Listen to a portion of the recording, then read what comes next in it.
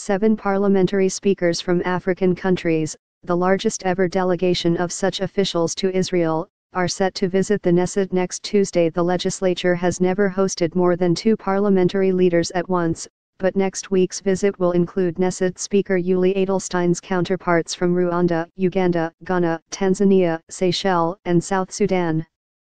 Be the first to know. Join our Facebook page.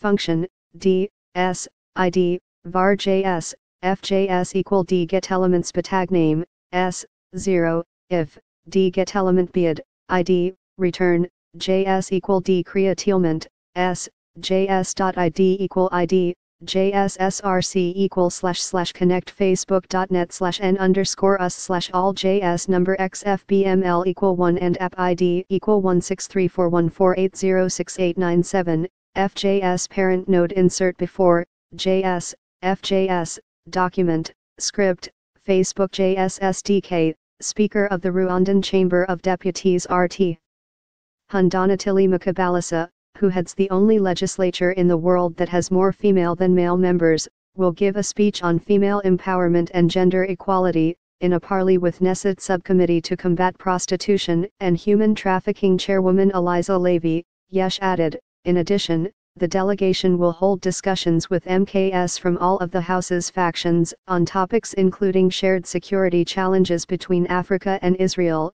led by Foreign Affairs and Defense Committee Chairman Avi Dichter, a former Shin Bet chief.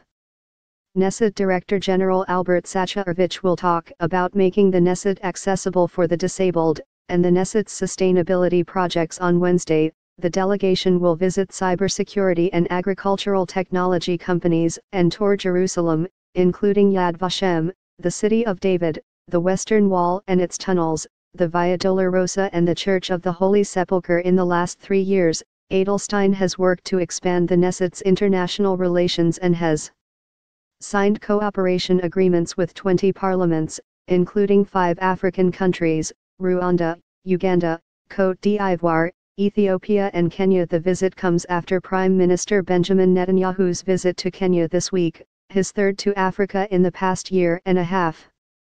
During the visit, Netanyahu announced that Israel would open an embassy in Rwanda. Share on Facebook, share on Twitter tags, Knesset Africa Israel African South Sudan Israel Uganda Rwanda.